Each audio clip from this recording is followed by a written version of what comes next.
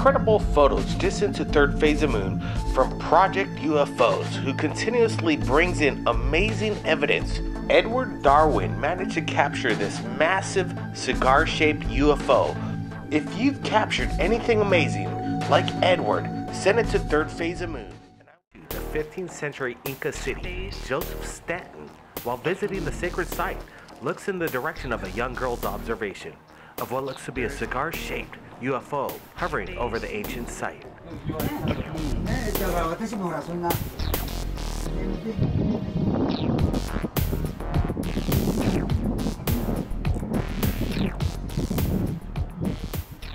Now let's take a look again and zoom in 600%.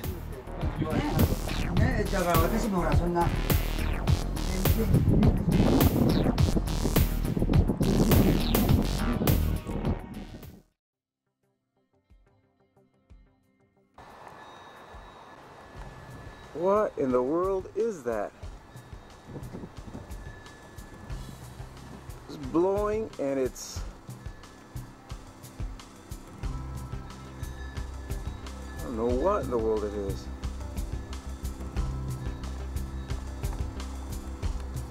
But it seems like it's coming over here.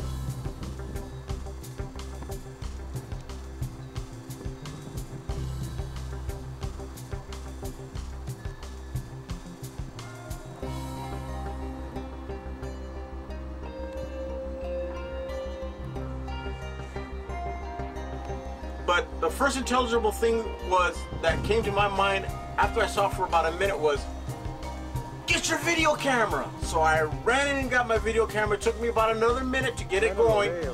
And I went outside, and you're gonna see the video. When I started videotaping it, it had changed shapes. It was not the original shape that I had seen. And you're gonna see this change. So I want you guys to look at the video. And I also had a professor from Pima College here in Tucson, Arizona, that also did some he did some special effects. He stabilized the object where you can see it spinning and changing shapes. And also you see a flock of birds. There's a lot of birds getting afraid of that object and flying toward me. And I thought the object was coming toward me, but I think it was an optical illusion or whatever.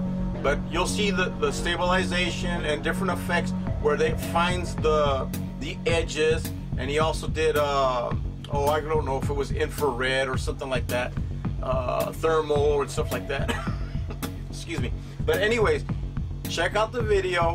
What else was I gonna say? Oh, I got just 4 pictures of it, and they're increments approximately about every 15 seconds we took a picture of it where you can see it's definitely changing shapes. So I guess that's all I gotta say. So enjoy the video. Thank you. Bye.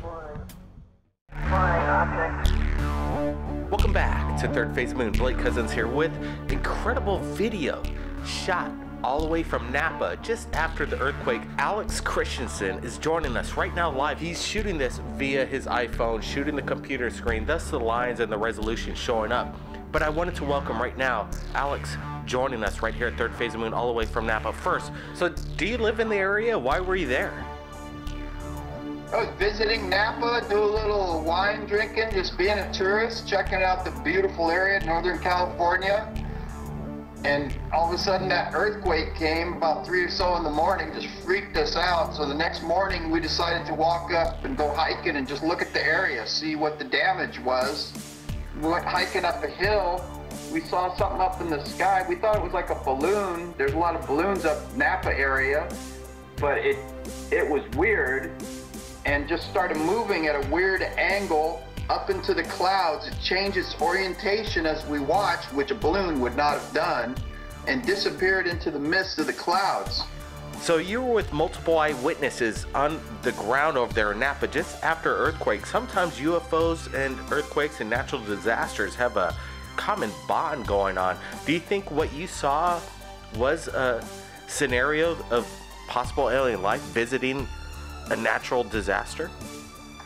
Possibly, it was just too much to think that there was this giant destructive earthquake, and then the next morning we see this thing right above the scene, just basically hovering and then moving.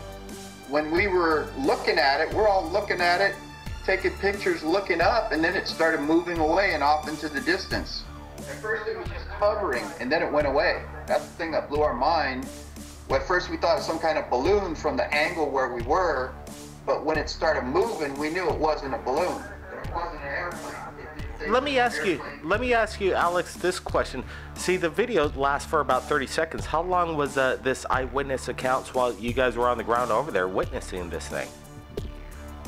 I think it was probably around the area for about a minute, but until we started looking up in that area and getting the cameras, we were looking down in the valley, and it was off in the angle to our left, and we started looking over there, and then we started getting footage of it. It's an incredible video. I look forward to the original high-res HD, and you figure out how to get that to me. I know these files, this HD is a hard file to get out there, but there's some ways to do it. It's like WeTransfer.com is a good one, and there's even Google hard drive's a good way to send HD videos right to us at Third Phase Moon. You could actually send up to almost 10 gigabytes of file size. So I hope when you get back from your vacation that you could get that to us. I'm glad you shared this via Skype, but we'd like to get a higher detail of this. It's an incredible video. Let me ask you one last question. Did you have a feeling that it could have been a drone of some sort?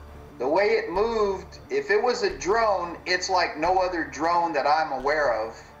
It didn't have rotors, it didn't have wings, and just the way it was stretched out and long, it didn't look like a normal drone that I've seen on TV with a propeller or a jet. It was going in a total different angle from what you'd normally see a normal airplane type drone going. Let me ask you, how long did this object look to you, and how big? What was it in scale to? About 3/4 of a football field. It was big. We finally saw it was hovering off to our left, up the hill, kind of looking up the hill, you could see it. Wow, Alex, you know, if we could get an eyewitness testimony from on the ground over there in Napa and some of your friends, if you could arrange that in the future at certain times, do you think we could get a... Sure, yep, no problem. Third phase of moon.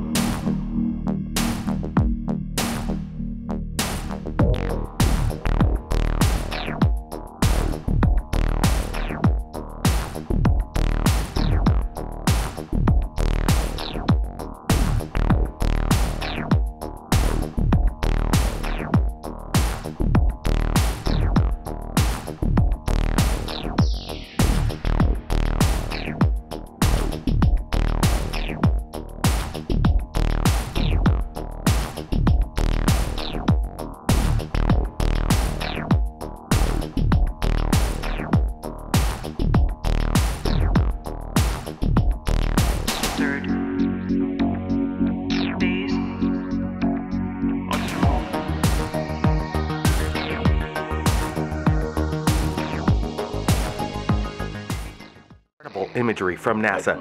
Expedition 43 flight engineer Scott Kelly of NASA, Soyuz commander Gennady Padaka, and flight engineer Mikhail Kornienko of the Russian Federal Space Agency docked at the International Space Station on March 27th.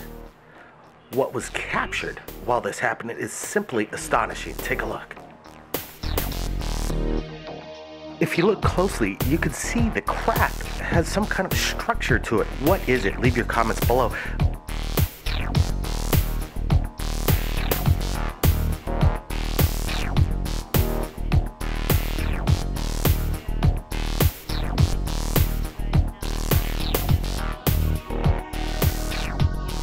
Other anomalies popped up while this rendezvous happened above planet Earth. Take a look at this.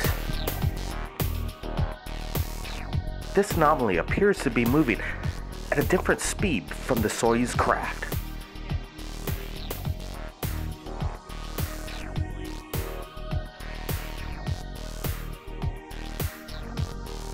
As usual, NASA pulls away the camera when anomalies appear in frame. Could this be a military space exercise? Some kind of top secret mission, or are extraterrestrials visiting the ISS? Everybody leave your comments below. Keep your eyes on the skies. We're not alone. Blake Cousins. Of a tornado strike just in Los Angeles, south of LA. A cylindrical shaped object is captured by terrorists. Take a look.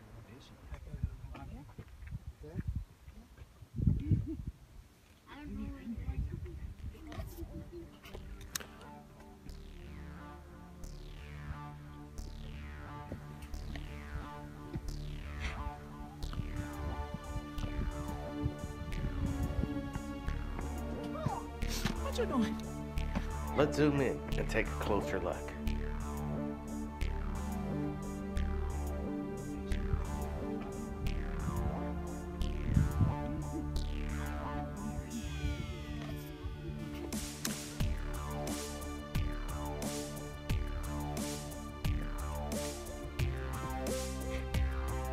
Military or something otherworldly? What you doing? Could these rare storm events be magnets for UFOs? Leave your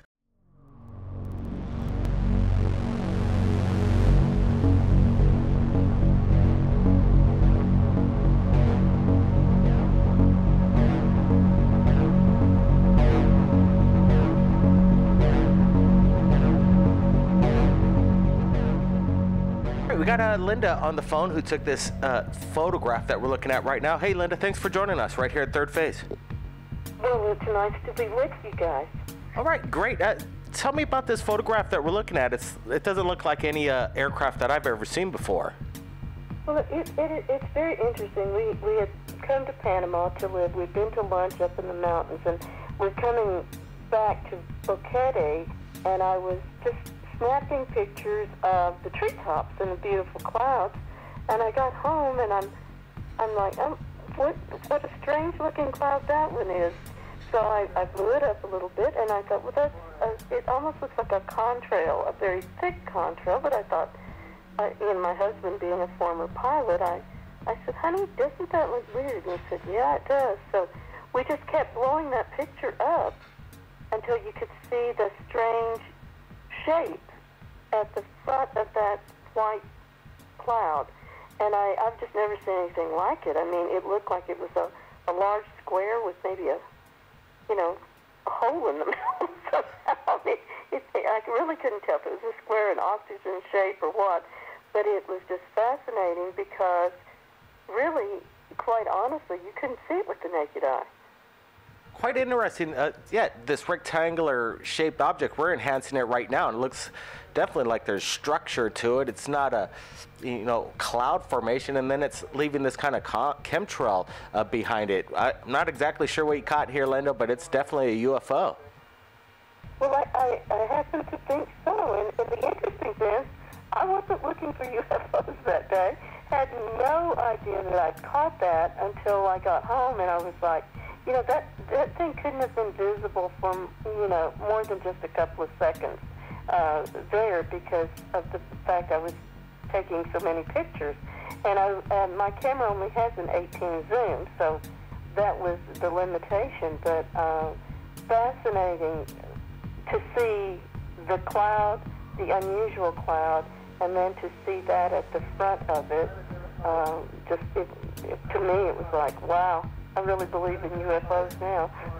Hey, Linda, I really appreciate you sharing this this incredible photograph with us and sharing it with the world. Well, you're very welcome. I was hoping by sharing it, maybe other people had seen something similar to it. Absolutely. We're going to be sharing this right now in Third Phase, and like Linda just said, if you've seen anything like this object in the sky, leave your comments below. And if you've captured anything amazing in regards to UFOs, contact Third Phase of Moon via Skype, Facebook, and Twitter. We'd love to see your videos. My name is Blake Cousins. Keep your eyes on the skies, and we'll see you again next time. Welcome back to Third Phase of Moon. My name is Blake Cousins, and we're doing a breaking news event. Toby from his office was looking at the ISS space station, and he suddenly saw something come into frame on this live feed, and he shared it to us right here at Third Phase, and I'm sharing it with you right now, the people around the world. Take a look at this. We're speeding this thing up. The video lasted for 9 minutes. We're cutting it down to a minute, sped up about 900%, and we're bringing in some brightness contrast so we get a good look at what's going on with this craft. And I wanted to bring along Dr. J. Andy Elias. I just shared this video with him, and I wanted to get his thoughts of his first opinion when I shared this video of what you think this is tracking the ISS. You know, first when I was looking at it, I didn't know what exactly I was at. It was space dust particles, but then as the video progressed and you actually see things starting to move, in the very beginning you see these orange dots around it, and one in particular is above it, almost as if it's going to it. And at the end of it, the entire thing kind of shrinks up a little bit, so it's almost as if it's a giant, it could be a mothership for all we know, with these little orange balls being the small Earth excursion ships that Stan Friedman talks about that are always, visiting Earth. Well, could you tell us, Dr. J, what did Stan T. Friedman say about some of these different kinds of ships visiting Earth and some of the other sizes that are out there? Well, a lot of people keep talking about these motherships, and they're saying, well, if they're going to come traverse these, tens of scores of light years or hundreds of light years to see another planet, wouldn't they bring a lot more with them? And the answer is yes. What you're seeing when you see a 20-foot diameter disc is you're not seeing the ship that actually came from another world. You're actually seeing a little scout ship. More than likely what he was saying is a mothership, or a ship that's carrying all those smaller excursion vehicles, is probably parked somewhere in our solar system orbit, maybe by the moon, maybe by the sun where it's getting some of its energy, maybe by the outer planets. We don't know where, but the point being is wherever that giant ship goes and releases the other small ones to do the activity is what we're seeing. So every time people see something in the skies of Earth, that's what they're seeing, let alone being a mile wide or 5-10 mile wide ship. Absolutely. Whatever's stalking the space station here, we're not exactly sure what it is, and if you think you have an idea, leave your comments below and share your ideas of what's happening in this incredible video shot from the ISS. And people, the UFO hunters out there like Toby Lynn that noticed this anomaly, sharing it with us at Third Phase Moon. That's what we want to see, and the best way to do that is either Twitter, Facebook, Skype, subscribe on YouTube, Third Phase Moon. Share it with us, share it with the world. My name's Blake Cousins. Everybody stand by for more breaking news coming in soon.